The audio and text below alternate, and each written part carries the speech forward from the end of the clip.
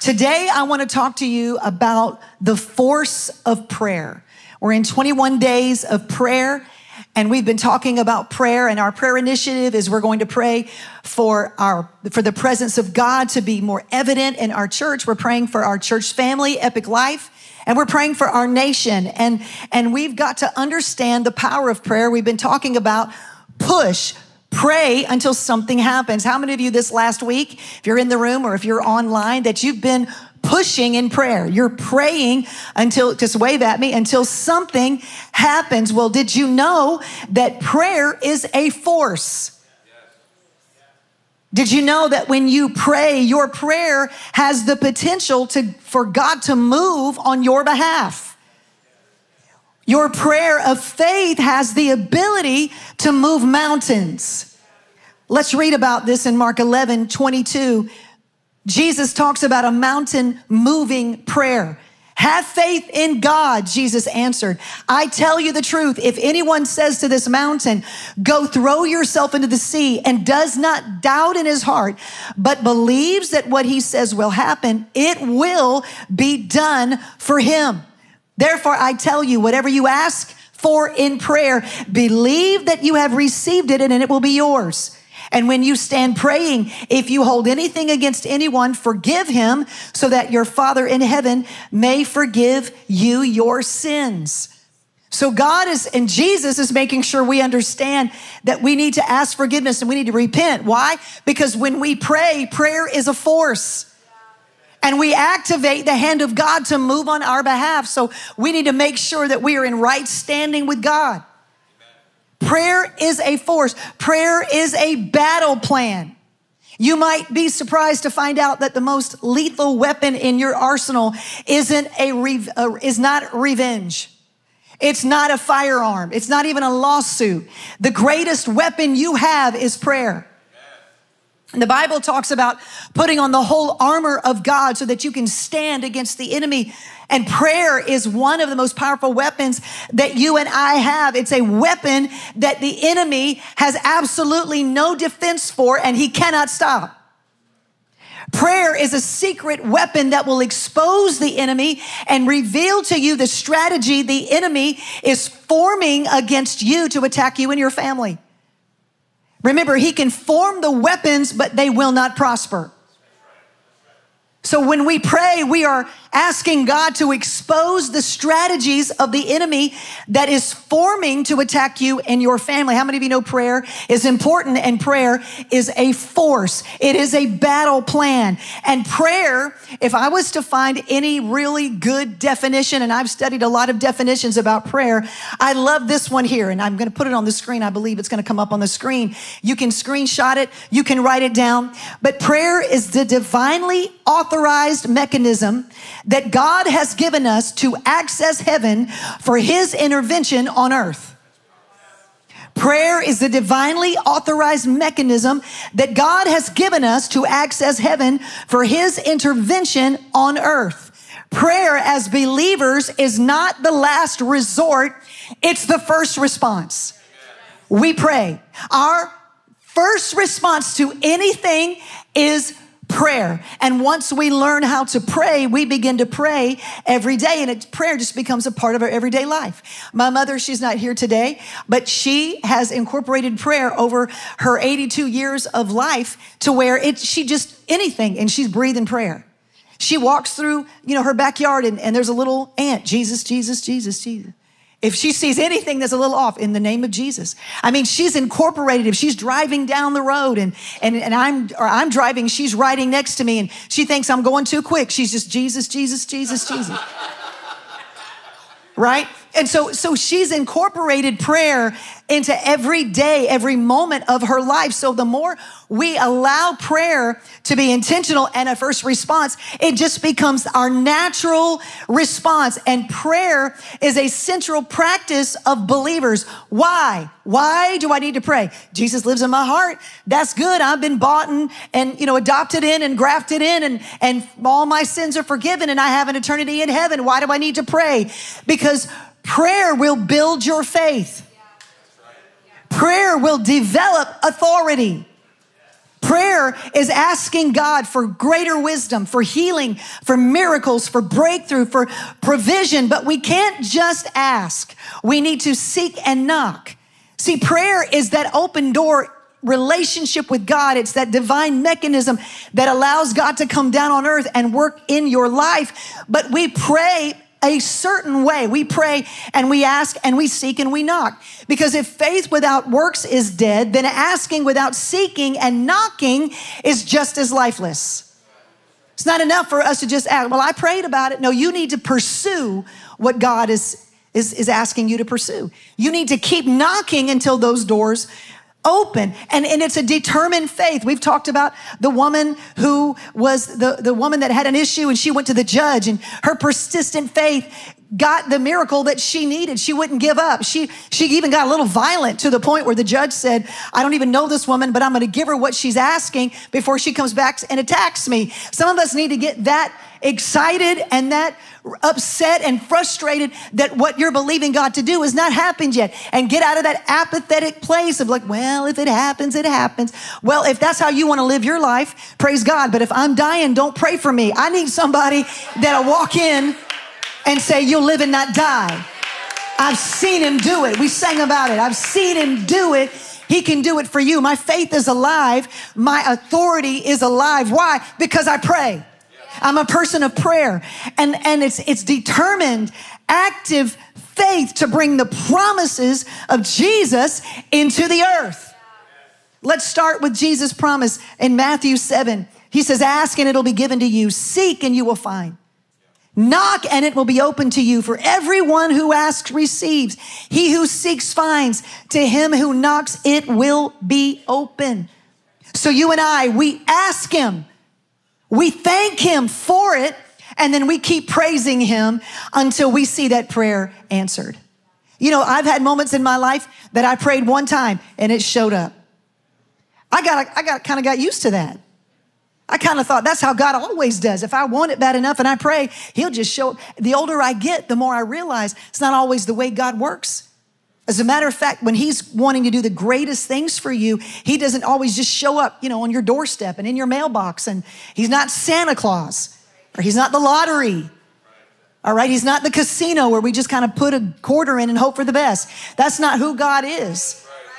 God has allowed us to have a relationship with him through prayer and to ask and to seek and to knock. And it's beyond asking. It's the journey and the process of seeking and knocking that actually gets it done.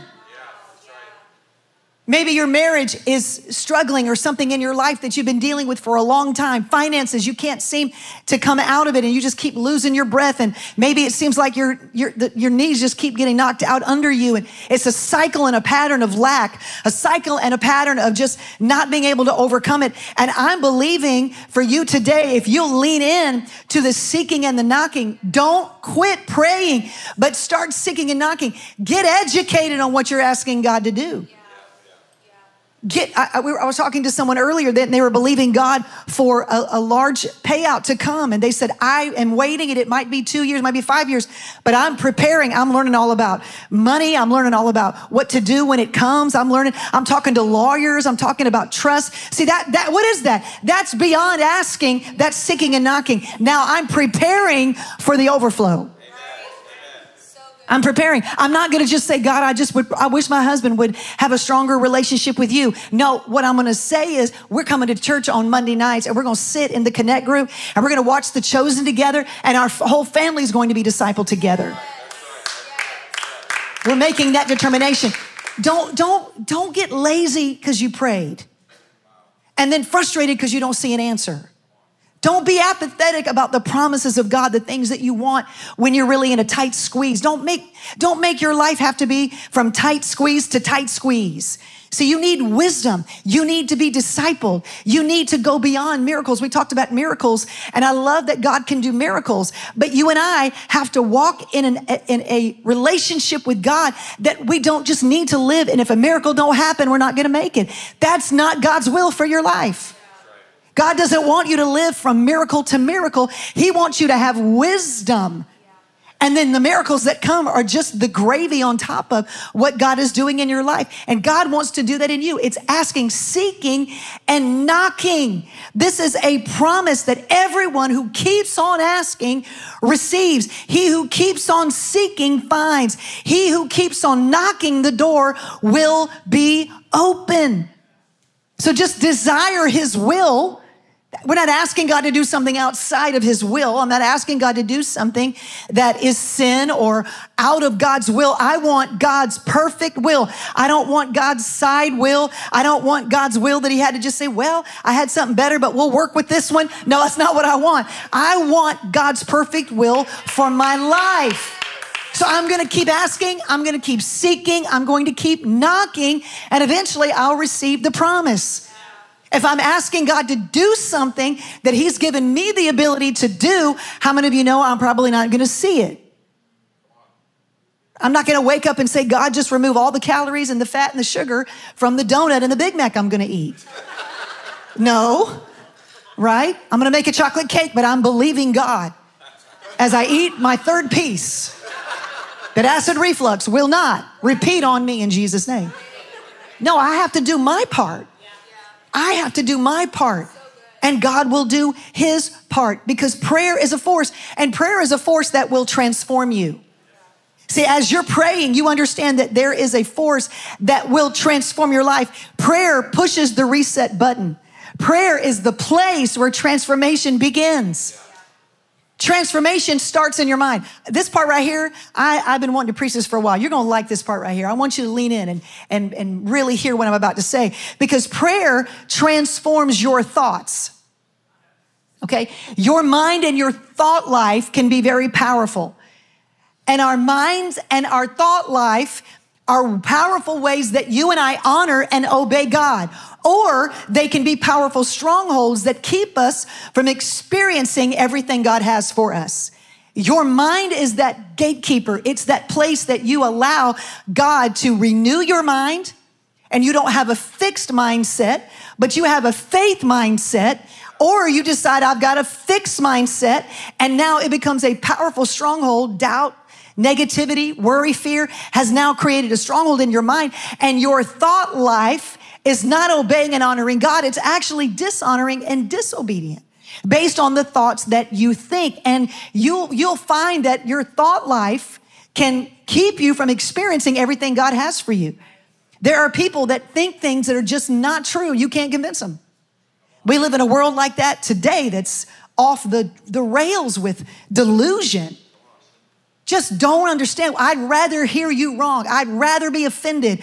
I'd rather, instead of being corrected, I'd rather hear what you didn't even say and be offended. And I'm telling you, offense will rob you of your destiny. See, prayer will begin to open you up. God, what is it that's in my thought life that's not true, that's not real, that I have allowed my thoughts to conform and shape around something that's not true, and it's not pleasing, and now I'm not experiencing everything that God has for me. And if that's you today, I want to help you, because your thoughts will impact your life. Your thoughts will impact the quality of your marriage. Your thoughts will impact your health and your finances, your children, your relationships. So it's so critical that we obey what God has told us to do in his word. If his word says it, that's what we do. Why? Because we need transformation in our lives. We need our marriages to be transformed. We need our relationships. Anybody would say, I need that in my life. Romans 12:2 says, do not conform to the pattern of this world, but be what? Transformed by the renewing of your mind. In other words, don't let the way of the culture, don't let negative people around you, don't let just negative thoughts stay in your mind. Reframe the thoughts of your mind, because what you think or how you see something and the way you perceive something can deceive you. See, we're talking about prayer today, and I'm believing over the next few days, God's going to begin to kind of shake off some cobwebs in your mind, cause you to see things you didn't see before. As you're praying, let me help you understand. When two people perceive the same situation, they can see it differently. Have you ever had a situation like that where we're all sitting around talking and you think the conversation was great and somebody else walks away and go, did you hear what they said? can you believe, like, what are you talking about? And you can actually observe the same situation, and other people will see it differently than you do. Other people will have a completely different observation than you. So they can reach conclusion that's very different just by using the same thinking process. We're all thinking, we're all using our brains, but somehow we have different perspectives or perceptions of what happens. Here's an example. Imagine you see a young woman and she's running down the road and she's screaming bloody murder. And behind her, you see a man with a big stick, and he's coming after her, and he's running at full speed, and he's holding a stick. And you look at that situation and you conclude that now this man is chasing this woman and he wants to hurt her. That's what you would think. But someone else who was watching the same scenario from another part of the street sees something different. They don't just see a woman screaming and a man behind her with a big stick. They actually see a rabid dog chasing both of them, running down the street, snarling, and now we see it from a different perspective. See, perspective matters. Perception matters. What we think matters, because what we think is happening is not really what's happening. We're responding to things that it's not even really happening the way we perceive. That's why we've got to keep praying. That's why we have to keep seeking, get wisdom, get knowledge, get understanding. That's why we keep knocking. We keep growing in our faith. I'm not giving up, because you know what? From asking to receiving, there's a whole process of things I need to grow before God can do it for me. Now, if you're asking for something that is the same request, Lord, pay my bills, Lord, put gas in my car, there'll always be somebody that'll help you, and it'll feel like miracles. But God wants to take you above that, beyond that. He wants to take you to where now you're looking for somebody to help pay their bills. You're looking for somebody, how can I help this person and fill up their tank?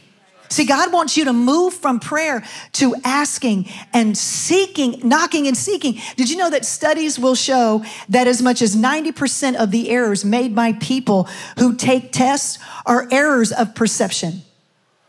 Anybody have, don't raise your hand, but poor reading comprehension? Like, I was one of those people that I got it until I had to take a test and then I just bombed. Anybody else like that? Like, I know algebra. I don't know algebra. I had a teacher, a math teacher. She was so, just smug. That's how I felt. And she just had like that. Remember, we used to have, those transparency boards? And she'd have a little transparency machine. And she always had red marker all the way down her arm, because she was writing and it was smearing. And she'd write the problem and she'd write the equation and she'd write it, and at 20 different steps. And I'm like, I got it. And she's talking to us like, you're an idiot if you don't understand this, because I'm a brilliant teacher. See how easy it is? And this goes there and you see? I'm like, yes, I see. I got it. Give me the test right now. F. Why? Because from hearing to perceiving, there was a gap. I heard it and I thought I heard right, but I didn't. And unfortunately, they don't give you credit for, trying. They give you credit for getting it right. Well, I got 9 out of the 20 steps right. Don't matter. I got 19 out of the 20 steps. No, you got one wrong. And so you and I need to pray so we can get the mind of Christ, so that we're not shaped by the world, making decisions because we've believed something that's not true. The Bible says, as a man thinketh in his heart, so is he. How do you see your problems? What do you believe? What do you perceive God can do in your life? Isaiah says, behold, I'm doing a new thing. Now it springs forth. There is a prophetic now that's happening. There's the sound of now. There's the faith of now. And you and I can jump into the now if we'll determine I'm not wasting one more day wavering in unbelief. I'm going to pray. I'm going to ask. I'm going to seek. I'm going to knock. And I'm going to keep praising God until I see the answer. Do you see your situation from a natural perspective, or do you see what God sees? Do you see your problem and it's overwhelming you and it's causing fear and anxiety? Or do you see your circumstance from heaven's vantage point? Do you see that lost relationship as God trying to punish you? Or do you see it as God's protection? Are you looking at the job loss as God positioning you for something greater? Or are you seeing it from a place of panic and you feel hopeless and afraid? The Bible says I'm doing something new. Now it springs forth. You have the choice to believe, God, if you move this away from me, that just means there's something better coming.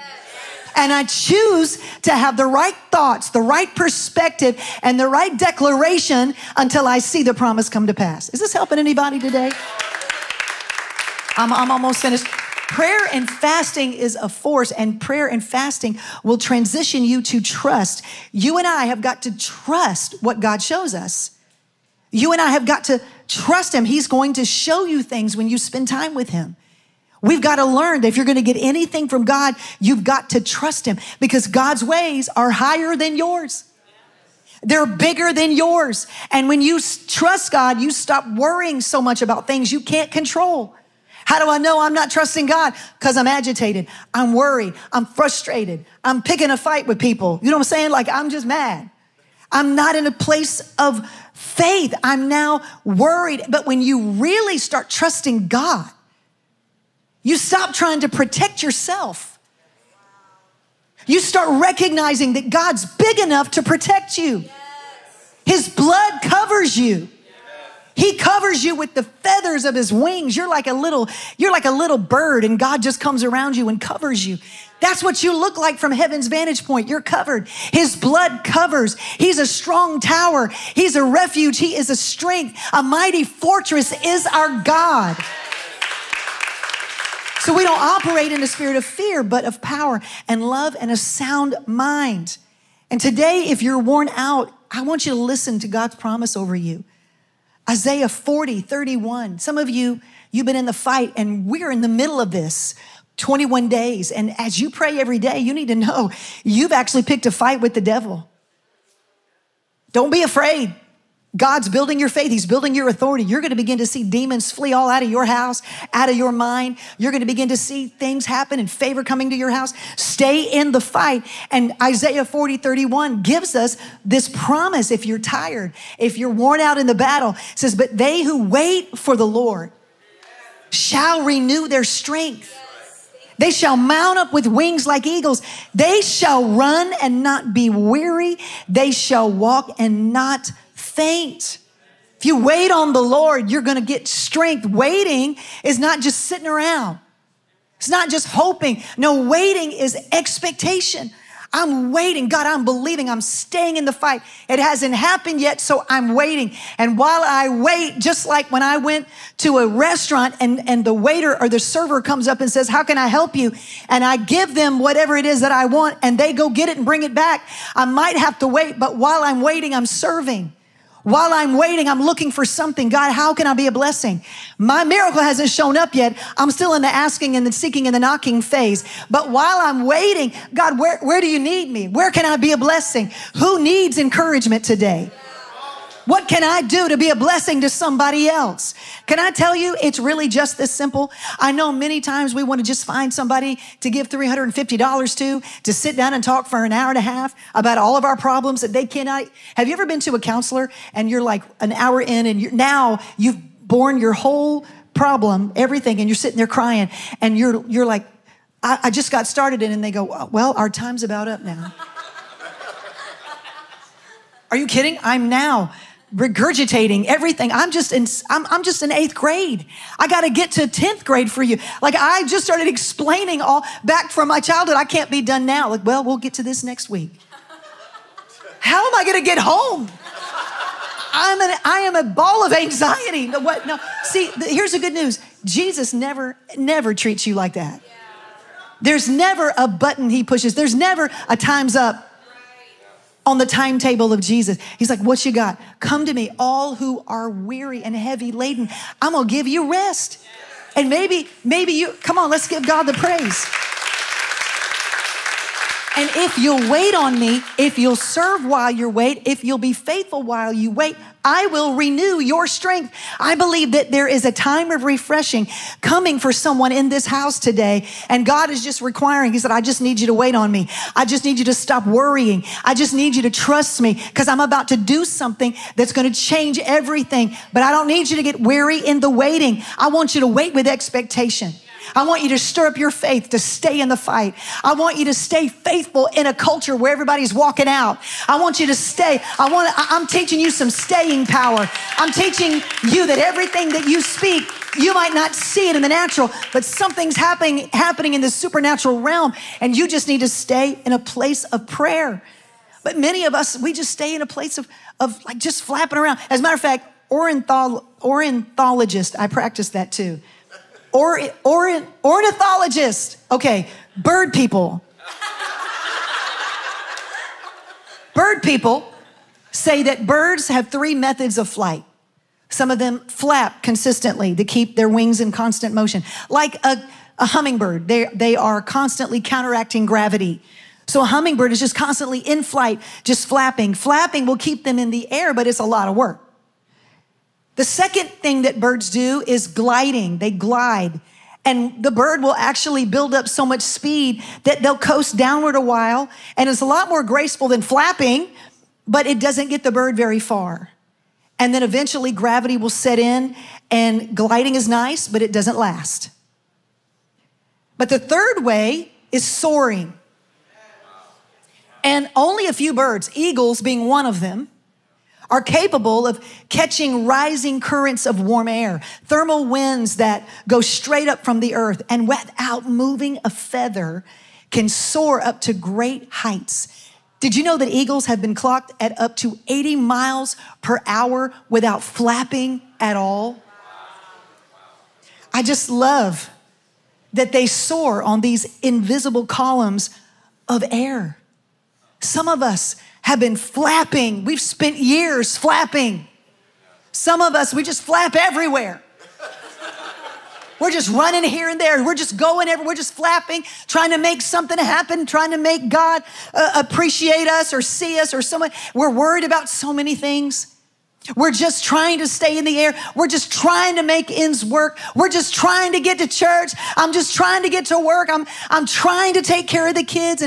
And then some of us have been gliding through life, trying to get to where we want to go.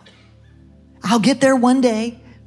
But if we're being honest, we've not gotten very far and we're worn out. Some of us have just been gliding. Some of us have been flapping. I don't know about you. I think it's time we put our trust in the Lord.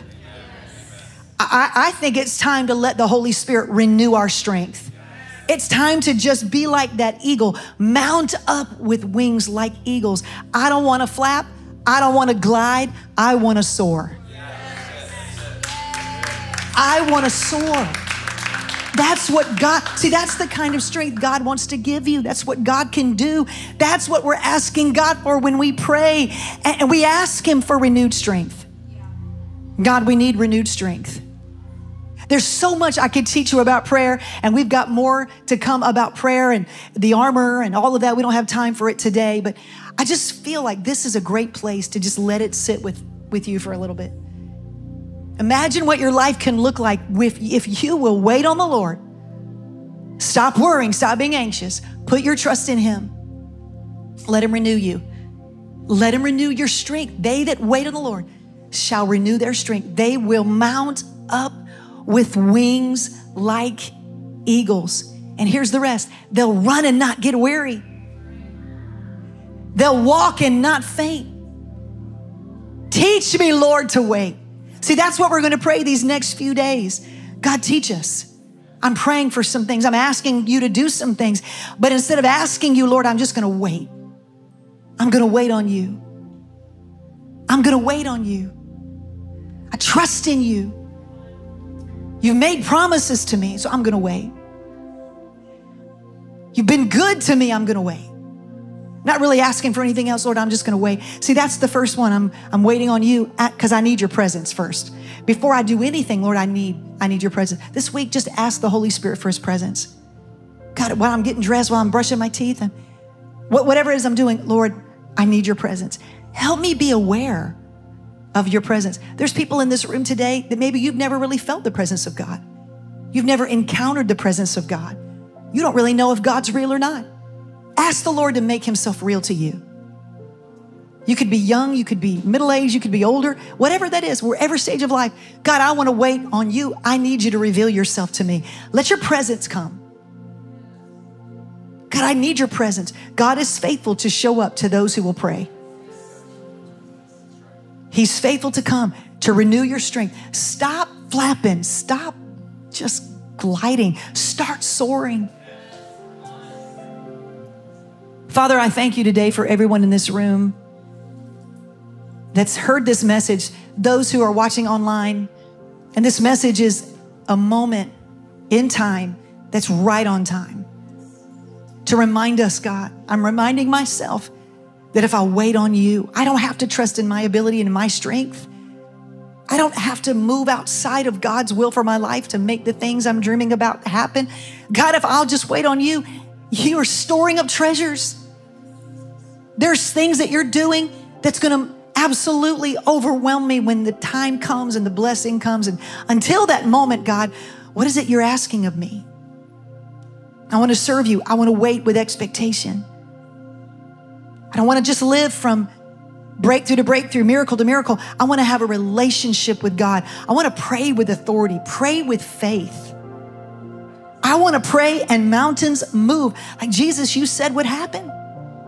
You said if we would have just a little bit of faith, mustard seed faith, it's the smallest seed of all the grains, and it's so small. You use that, Jesus, as a way to show us, illustrate that if we'll just have that little bit of faith, we could say to the mountain, be removed and be cast into the sea, and it will be done. That little seed is all we need. So today I pray that people in this room would begin to develop the seed that's already inside of them. The seed of faith that's in you. Stop looking at what hasn't happened. Stop worrying about what won't happen, what you are afraid won't happen, and begin to pull on that seed. Begin to water that seed with faith. I believe I've got enough faith to move mountains. Nothing is too difficult for my God. Nothing is too hard. Nothing is impossible. My God is able. My God is able. I thank you today as we declare, as we focus, meditate on your word. God, you're causing us to soar.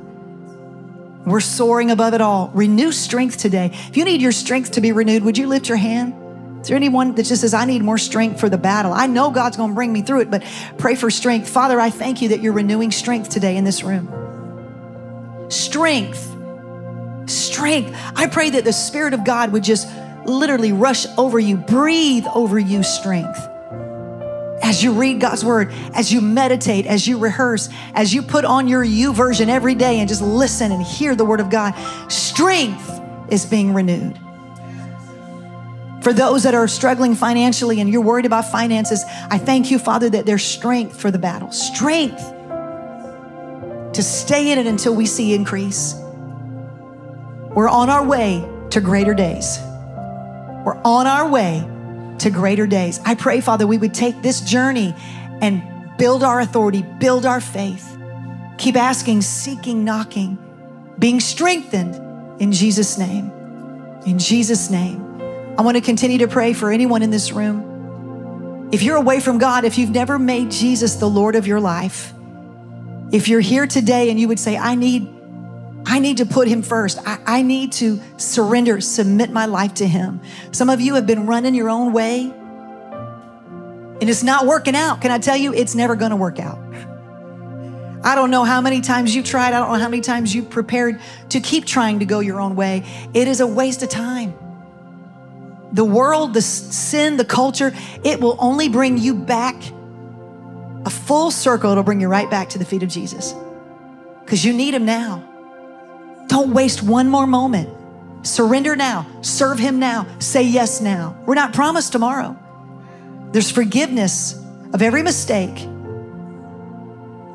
I don't care how bad. I don't care how far away you've gotten from God. There is forgiveness right here, right now that's being offered. And all you need to do is say, Jesus, forgive me, come into my life and change me. I want to make you Lord of my life. Is there anyone in this room that would say, that's me, would you pray for me? I'm not going to ask you to get up. No one's looking around. I just want to see your hand. If you would say, pray for me. I need to make Jesus the Lord of my life. Is there anybody in this room today? Come on, be bold. Be bold, lift it up. Thank you, Jesus. Thank you, Jesus. Yes, thank you, Jesus. I want us to say this out loud, all of us. Let's pray this together. Say, dear Jesus, today I surrender my life. I give you everything. I give you my life. I thank you, Jesus, that you died on a cross to forgive me of all of my sins. I believe that I am forgiven. Jesus, come into my heart. Transform my life. I give everything to you. I believe that I am a child of heaven. Thank you for loving me. Thank you for forgiving me. In Jesus' name, amen and amen. Can we just thank God for transformation? Can we thank him for transformation? Come on, why don't you stand up on your feet and let's thank God for changed lives. Come on, let's give him praise. Come on, if you are blessed today, give God the praise. Your presence comes when I pray, when I pray, when I pray, when I pray. I will praise. Come on, just the voice and say, when I pray, when I praise, I will praise.